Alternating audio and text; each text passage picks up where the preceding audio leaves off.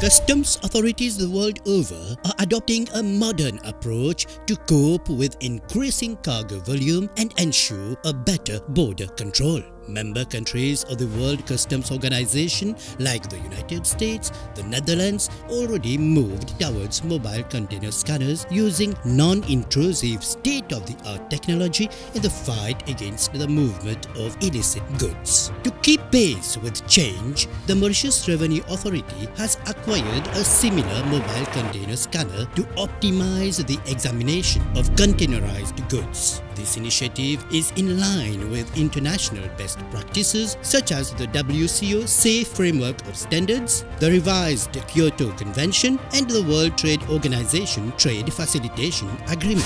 Since its inception in 2006, the MRA has had recourse to various types of scanners in the port, at the airport, the parcel post office,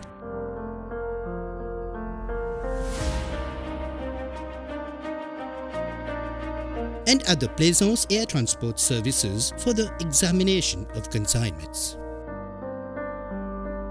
The recently acquired scan van is highly effective in the scanning of loose consignments. The new mobile container scanner is one of the best mobile scanners available on the market. It produces high-resolution scanned images for more precise analysis. It possesses a high steel penetration capacity of up to 330 mm. No doubt, this new mobile container scanner will act as a deterrent to the entry of prohibited illicit goods in Mauritius. Trendy, this scanner can move towards containers rather than having containers move towards fixed scanners. The mobile container scanner comes at a time when the port in Mauritius is undergoing major transformation. The Mauritius Revenue Authority pursues its endeavor in promoting a secure business and trade environment in line with the government's vision.